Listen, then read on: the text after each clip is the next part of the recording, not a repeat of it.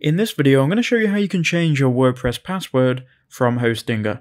Now, this will be a step-by-step tutorial, and if you follow it all the way until the end, you'll have successfully changed your password in a couple of minutes. So you want to go to Hostinger and then log in to your account. Now, once you've logged in here, it will take you to the dashboard, and you need to go ahead and choose the website that you want to edit the password for. So I'm going to click on the three dots in the top right hand corner and then go to websites. Alternatively, you might just see websites at the top here on the header. So go ahead and go to websites and then find the website that you want to change the password for. You can see I'm choosing knowledgebasetutorials.com. Now, this is a WordPress website, so I can go ahead and click on manage. Then once you're inside of manage, you want to scroll down and go to databases, and you want to open here PHP My Admin. Now, once you're inside here, if you have more than one website on your Hostinger hosting, you're going to have more than one database here. So you need to choose the database which matches the website's password you want to change. Now, how do you know which website is which, and how do you know you're changing the right password? So what I recommend you do is scroll down, then go to Files, then go ahead and open File Manager. But because we need to come back to this page, just right click on File Manager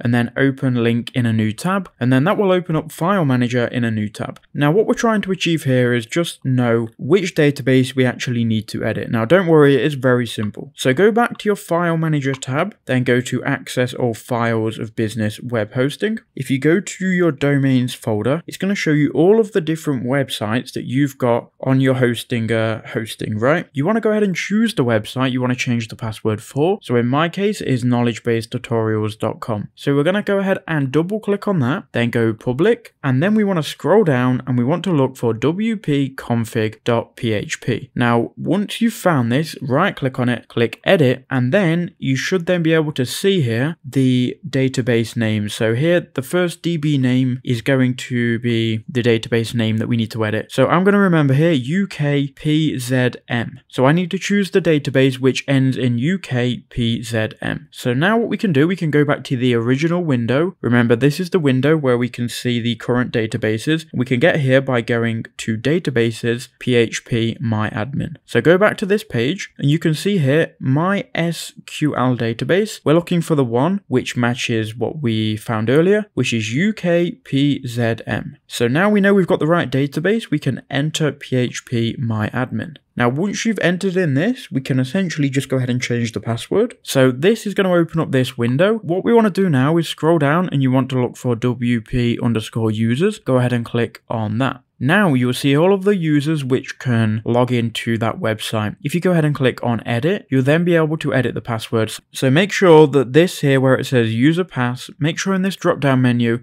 you've selected MD5. So you can scroll down and find it, or just click M on your keyboard and it then should go to MD5. Once you've done that, you can then go ahead and change this password here in this box. So I'm just going to change it for this video to pass123123, and we can then go ahead and save that. So if you scroll all the way down and then just click go, it then should change it. So now let's go ahead and see if that has been updated. So now we can go ahead and head to our WordPress website. So I'm going to go to Hostinger, I'm going to go to the dashboard, and I'm going to go to the admin panel of knowledgebasetutorials.com, which is the website we're editing. That's going to redirect me to my WordPress admin area where I can usually log in, right? Now, because I'm already logged in, we're just going to go ahead and log out real quick.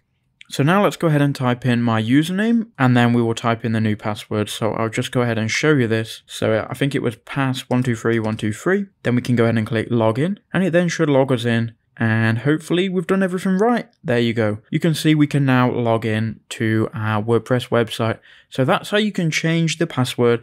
Don't bother trying to log in because I'm going to change this back. If that helped you out, leave a like and comment down below.